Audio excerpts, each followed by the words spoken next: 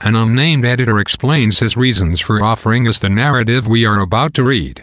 He does not mention the name or story of Robinson Crusoe explicitly, but, rather, describes the narrative as a private man's adventures in the world and focuses on its realism when he calls it a just history of fact. He claims it is modest and serious, and that it has an instructive value, teaching us to honor the wisdom of Providence. Thus, the editor asserts he is doing a great service to the world in publishing Crusoe's tale. A man named Robinson Crusoe records his own life story, beginning with his birth in 1632 in the English city of York.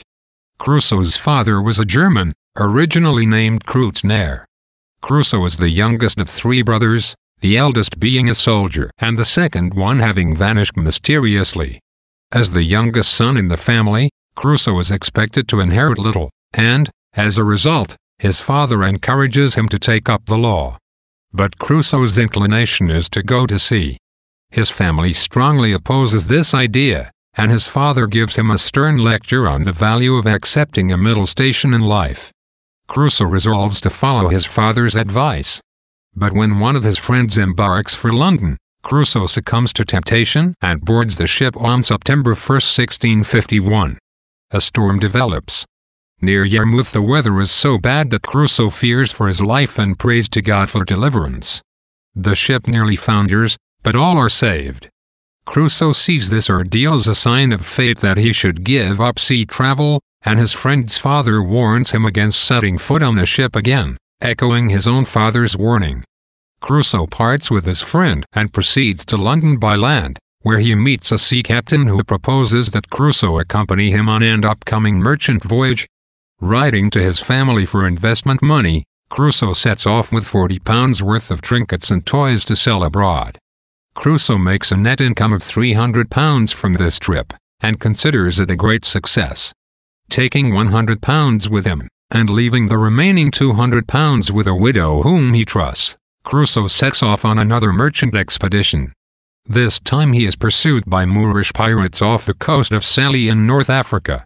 His ship is overtaken, and Crusoe is enslaved, the only Briton among his Moorish master's slaves. Crusoe is assigned the task of fishing because of his natural skill. One day the slave's fishing vessel gets lost in fog, and the master installs a compass on board. The master also stores some gunpowder on board in preparation for a shooting party, but the guests do not come. Crusoe waits. Robinson sets off on a fishing expedition with 2 other slaves, a man named Ismail and a boy named Crusoe. Sneaking up behind Ismail, Robinson pushes him into the water. Ismail swims alongside the boat and begs to be taken in. Crusoe pulls a gun on him and tells him to return to shore or else be killed. Crusoe then asks Crusoe whether he will accompany him and serve him faithfully, and Crusoe agrees. By evening, Crusoe calculates they have sailed 150 miles south of Sallee. They see wild creatures on shore that Crusoe recognizes as lions. Crusoe shoots one dead, and he and Crusoe skin it. They proceed southward toward what Crusoe believes are the Cape Verde or Canary Islands.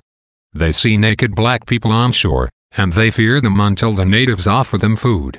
When the Africans witness Crusoe shooting a leopard, they are impressed, and they offer the skin to Crusoe. On shoreward ahead, Crusoe is surprised by a European ship in the distance.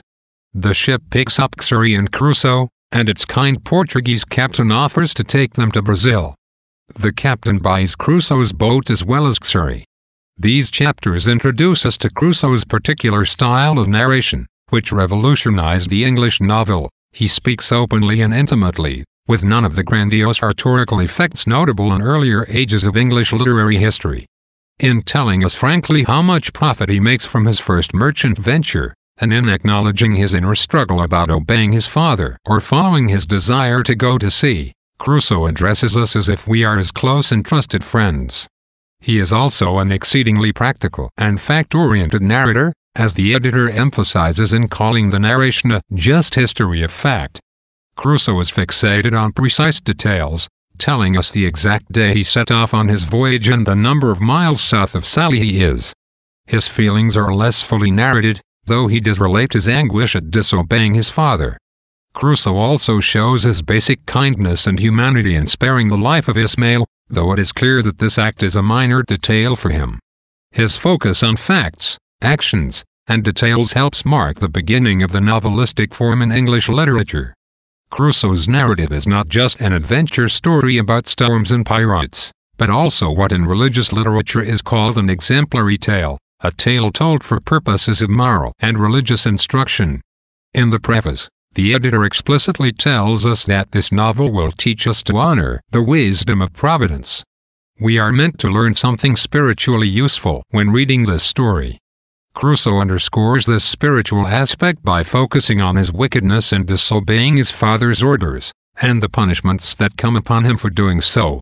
In Chapter 2 he refers to the evil influence which carried me first away from my father's house, and the word evil is important. This choice is not just a foolish decision, but one made with a morally wicked influence. Moreover, the evil curiously makes Crusoe its passive victim, introducing another central aspect of Robinson's story: his own passivity. Crusoe's place as the rebellious younger son in the family, resembling the prodigal son in the Bible, enhances the religious side of Crusoe's story.